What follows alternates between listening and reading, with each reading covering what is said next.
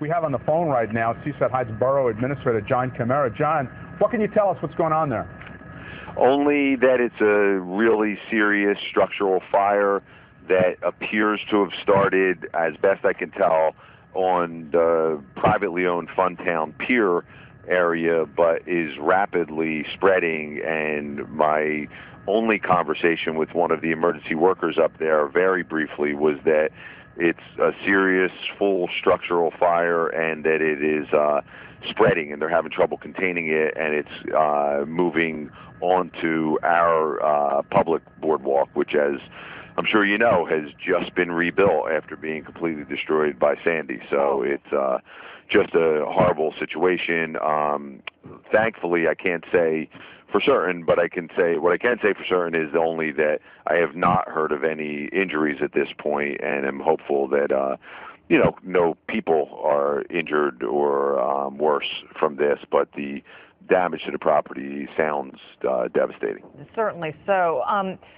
John, we're looking at live pictures right now of the fire that is still, clearly still out of control. There's thick, dense black smoke. At this point, do you know how many businesses have been damaged, or how many businesses now that are on fire?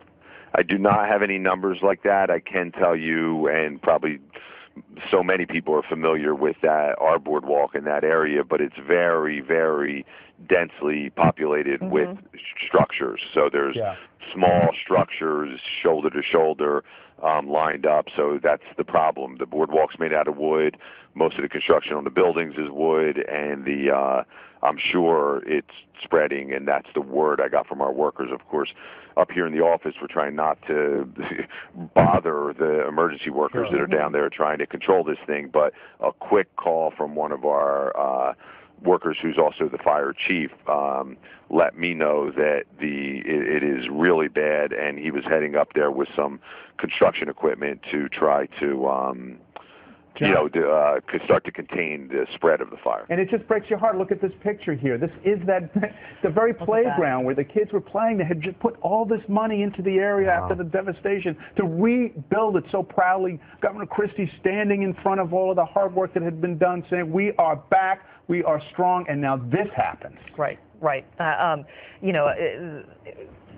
Governor Christie's wife was there as she helped nail in the last plank of wood before the season began. The initial project to repair all this, $3.6 million just to replace the boards and the railings around that area. This doesn't even include the cost to help the businesses during Sandy, and now, unfortunately, dealt another devastating blow. I'll tell you, the wind gust reports that I was seeing were 15 miles an hour. It does look stronger. We're getting reports from the ground. Firefighters are having trouble based on that wind. I think what has happened now, that thunderstorm I told you about that went over Monmouth County, when you are near a thunderstorm, sometimes that thunderstorm is ventilating, and you get downdrafts from that thunderstorm. I think that is now enhancing some of the winds, unfortunately, right there on that Funtown Pier. So probably some wind gusts over 25 miles an hour now. You see the firefighters trying to attack it from several places, from the north side of it, from the west side of it, almost from the south side of it. All of this flames right next to, ironically, all this water right there. They just can't get on it.